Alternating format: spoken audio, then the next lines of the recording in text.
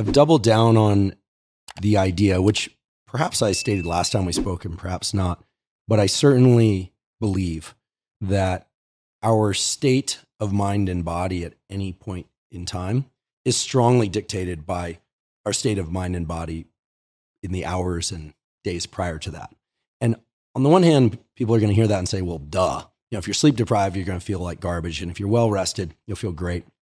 That's kind of the top contour of it. Mm-hmm. But when one looks at the neuroscience, for instance, of sleep, you start to realize that, you know, the amount of rapid eye movement sleep that you're going to get in any 90-minute bout of sleep, because your sleep is broken up into these 90-minute segments, more or less, is strongly dictated by the ratio of slow wave sleep, aka deep sleep, and rapid eye movement sleep that you had in the previous 90-minute bout. And then when you start to look at the research in terms of waking states, you start to find that your ability to be focused, say for a bout of work in the morning or the afternoon, or a creative brainstorm session, or I don't know, to maybe drill into some personal issue that you're dealing with during therapy or just on a walk or while journaling, is not a square wave function. You know, none of us should sit down and expect ourselves to just drop into that state. Mm-hmm. Much of our ability to move into that state effectively, whatever effective means, right? Whatever the target or goal of that bout, as I'm calling it, is going to be dictated by what happened in the previous moments and hours. And so when I zoom out from that, what I've doubled down on is this idea that there are just a core set of foundational things that we have to re-up every 24 hours. You know, I think thanks to the incredibly hard work of Dr. Matt Walker at Berkeley, Mm-hmm. right? The sleep diplomat on Twitter, right? It's such a great name because it's so appropriate. I mean, a decade ago or so, you know, it was like, I'll sleep when I'm dead. That was the dominant mentality out there. And yeah, sleep's great, but you know, getting stuff done is more important. I mean, Matt has really impressed on everybody that our mental health, our physical health, and our ability to perform is so strongly dependent on our ability to get quality sleep. Maybe not every night of our life. I mean, we have to be realistic, but that sleep is vital. So a hat tip is insufficient. So sleep is critical, but sleep is just one of about, I would say, 5 things that really set the buoyancy or the foundation upon which our nervous system is able to accomplish these transitions that I'm talking about at all. Mm-hmm. And those 5 things are sleep, right? In the absence of quality sleep over 2 or 3 days, you're just going to fall to pieces. In the presence of quality, sufficient sleep over 2 or 3 days, you're going to function at an amazing level. There's a gain of function and a loss of function there. Right? It's not just if you sleep poorly, you function less well. You sleep better, you function much better. Mm-hmm. So sleep, I would say, is at the top of the list.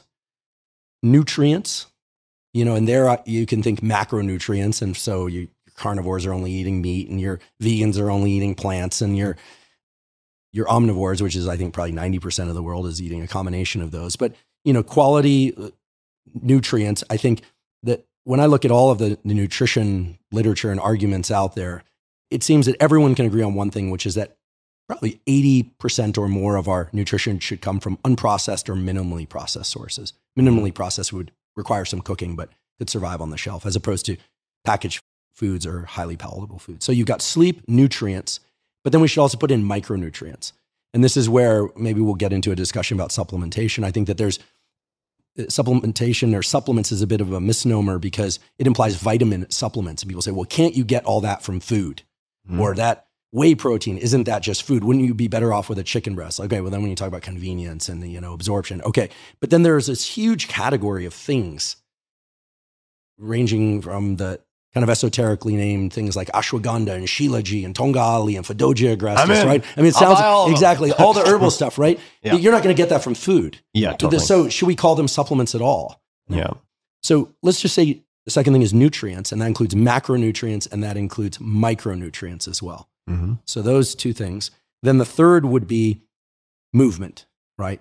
And this has also been an enormous transition in the last, I think, just 5 years, which is not just for people interested in bodybuilding or powerlifting or for competitive athletes, but now it seems everybody, including the elderly, understand that you need a combination of cardiovascular exercise and you need resistance training, whether or not it's with body weight or weights or machines, et cetera, that you need both.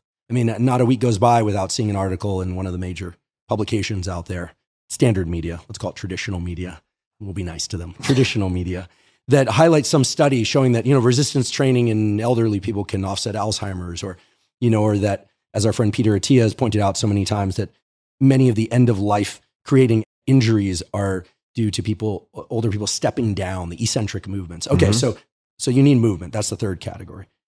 Fourth, I will argue, and I like to think that maybe I've helped this movement, if you want to call it that, is light. In particular, sunlight in the early part and throughout the middle of the day, and trying to minimize the amount of artificial light that you're exposed to in the evening and late night hours, most of the time, because you have to live life. Just fundamental. And then the last category that's important is social connection, aka relationships. Let's just call it relationships, because that can include relationship to self. So those things set up the core foundation. And I think one way to think about them is just as a list. Another is to think about them in terms of a schedule basis. And that's how I've really doubled down, is I realize that every 24 hours, I need to invest something into each one of those things. So I think that, 10 years ago or 5 years ago, or even 2 years ago, I used to think, okay, like, what's the workout split? Or how am I going to eat for the next couple of months? What am I trying to optimize for? Is it muscle? Is it fat loss? Is it just maintaining? Is it energy? Is it focus?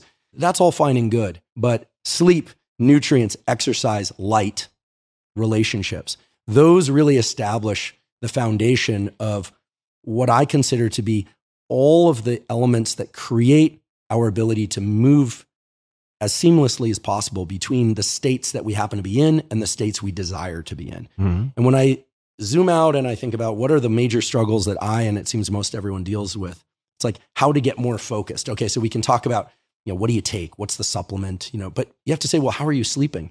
Have you done any exercise? You really always find yourself, or I find myself, taking 10 steps back and then moving through the sequence of 5 things before you can even begin to talk about whether or not taking 300 or 600 milligrams of alpha GPC and how often to do that, and does it work, and yes, it works, et cetera.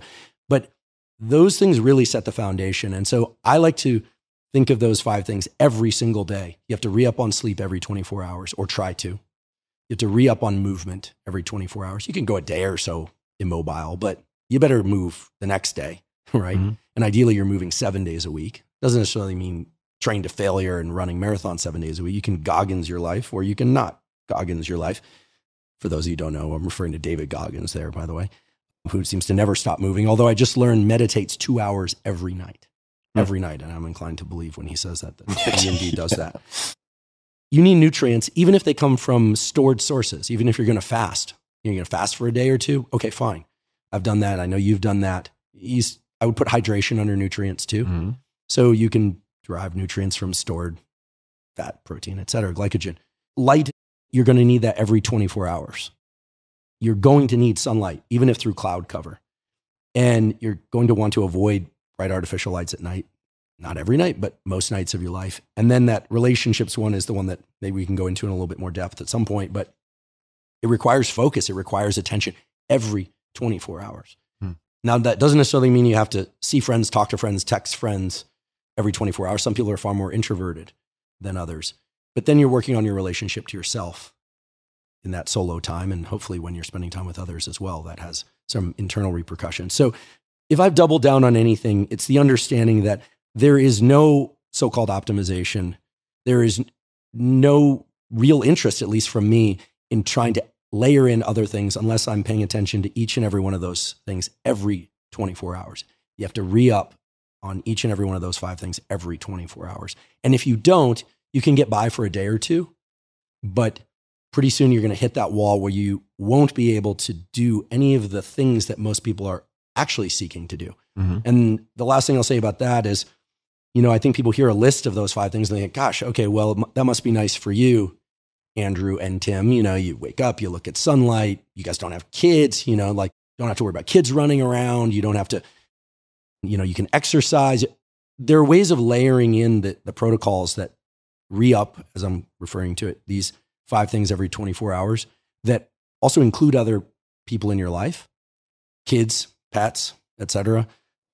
Exercise certainly can include that as well. But I would argue that there is no showing up properly for yourself and for the other people in your life unless these things are being handled. And it's not about becoming soft and cushy. It's about becoming quite resilient and effective. And I think this for me is it seems so simple, but as our friend Paul Conti said to me recently, he said, after all the analysis and pouring through things and the complicated notions of the subconscious, he's a psychiatrist after all, in the end, really great mental health is about simple practices like first principles of self-care. So to which I raised my hand and said, well, what is a first principle of self-care? I'm a biologist after all. And he said, it's basically the things that we were just talking about. There's those 5 things. And so I'm doubling down, I'm tripling down on those as essential to the point where nothing else really happens for very long unless those 5 things are tended to.